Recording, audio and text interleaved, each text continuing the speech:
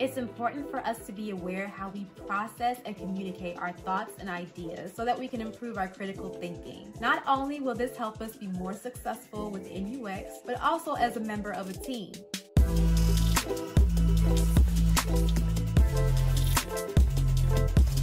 Hey, what's going on, y'all? Welcome back to my channel. I'm Nannearl, and this is Unpacked Angles with me, where we're focused on widening the perspective on all things UX and more. And today I want to talk to you about biases and fallacies. Many of these terms are studied in psychology because they're all about the way we think and how we act on those thoughts. Because our goals in UX oftentimes have to do with understanding the people who use or will use our products, user experience and psychology are closely tied. This is the main reason why many organizations who are looking for UXers look for people who have backgrounds in psychology or anthropology. So I'm gonna go into 9 biases and fallacies that I think are super important to keep in mind while you're working with people. But before we get into all that, let's go into what biases and fallacies actually are. So a bias is a tendency or inclination against or towards something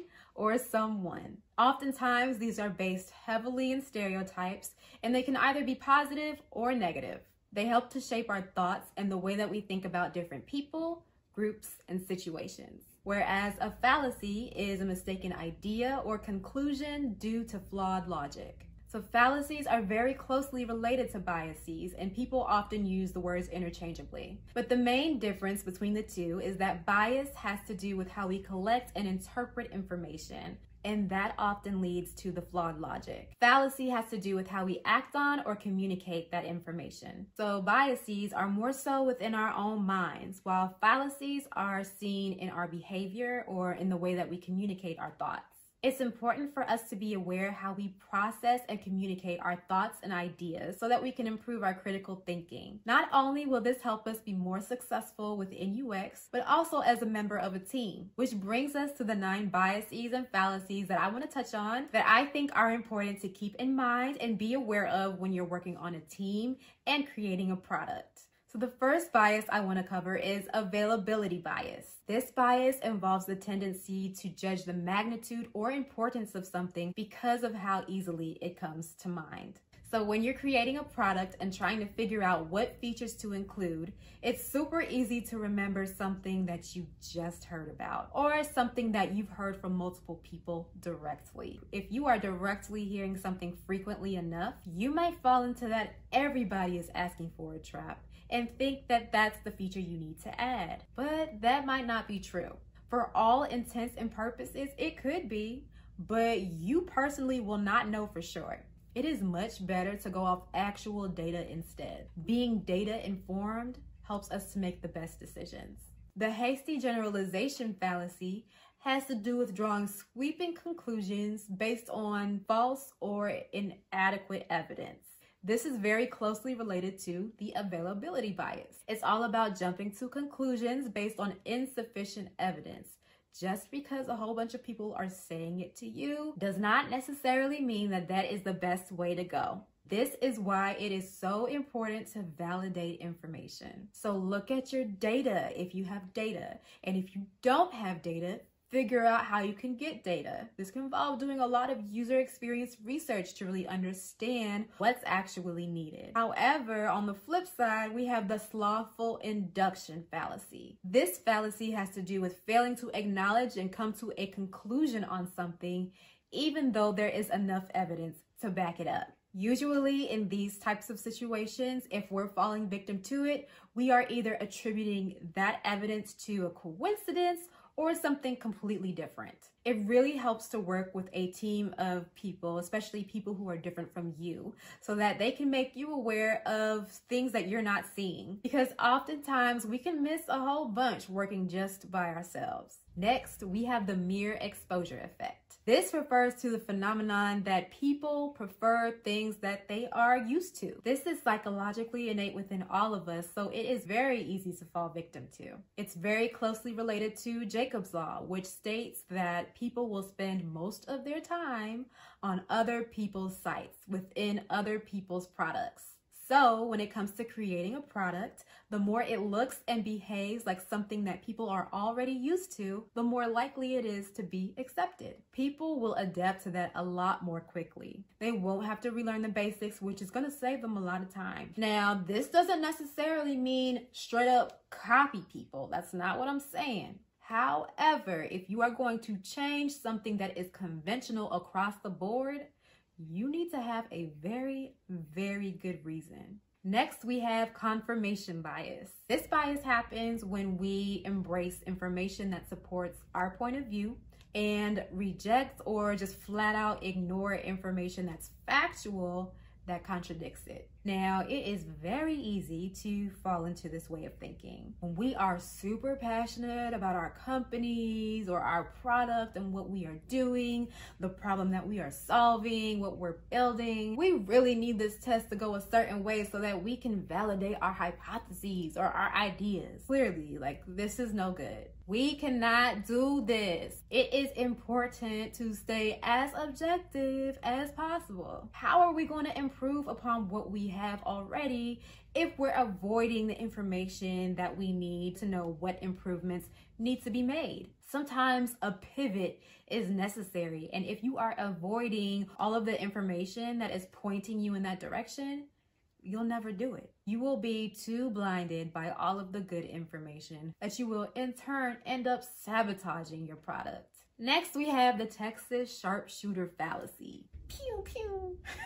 This one's name, I think, is my favorite. This is closely related to the confirmation bias and comes as a result of that type of thinking process. So the name comes from a story about a Texan who was a sharpshooter, obviously. And the story goes, he shoots into the side of a barn. And after he's finished shooting, he draws a target around his shots and makes the bullseye where the majority of his shots are. So essentially, you know, he's misrepresenting his skills as a shooter. This target that he drew after the fact makes him appear as though he is a good shot.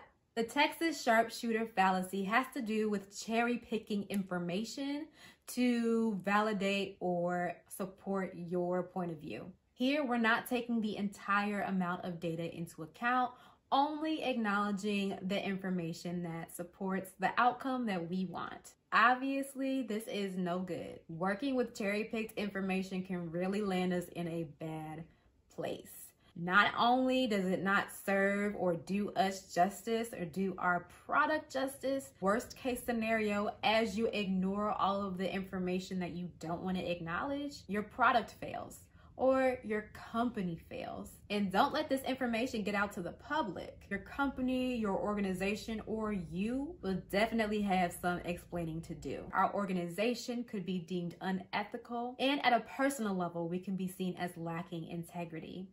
And we don't want that. The next fallacy is my favorite fallacy of all time. Shout out econ class, because that's where I learned it. It is the sunk cost fallacy. It's my favorite because I recognize it in all facets of my life. This fallacy happens when we continue to invest in something that no longer serves us because we've already paid for it. That can be payment in time, money, and or effort. Examples of this can be found everywhere. In romantic relationships that we stay in that are no longer good for us, in activities that we continue to do even though we're no longer interested in them, even at that job or on that team that we no longer wish to be a part of. So in the context of building products, if something that we're working on does not prove to be profitable or is maybe taking too long or too much effort to develop, that product may not be worth the investment anymore. But this fallacy makes us want to stick with it, right? Because of the time and the money and the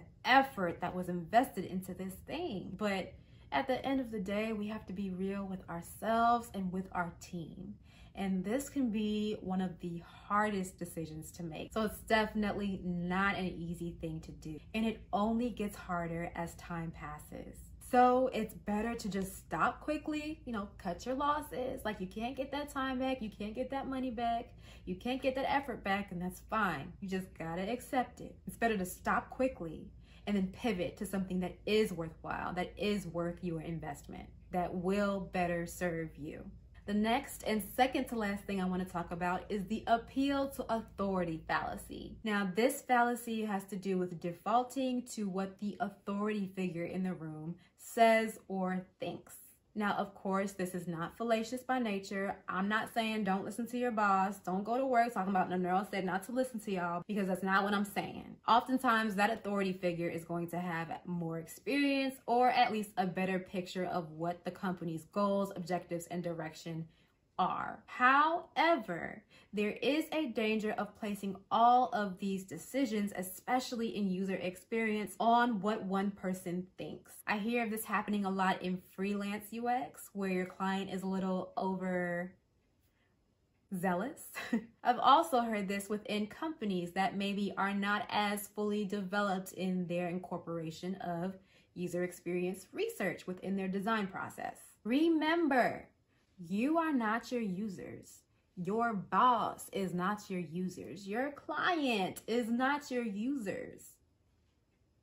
Y'all are not your users. Remember that, okay? So just because they say something or believe something, it may not necessarily be true. So how do we combat this, Nannearl? You doing all this talking? Well, of course, first step is getting information from actual people. Get out, do your user research. And with that, know what assumptions you're making. Get a clear idea of all of the assumptions that you and your team have and go validate them. Are they actually true or not? And when it comes to organizations or clients that don't necessarily understand user experience research, it unfortunately does fall to us sometimes to educate them. There are many times when it's necessary to apply UX practices within our own organizations and our own teams. We have to understand what they do, how they work, and what they know. What's important to your team?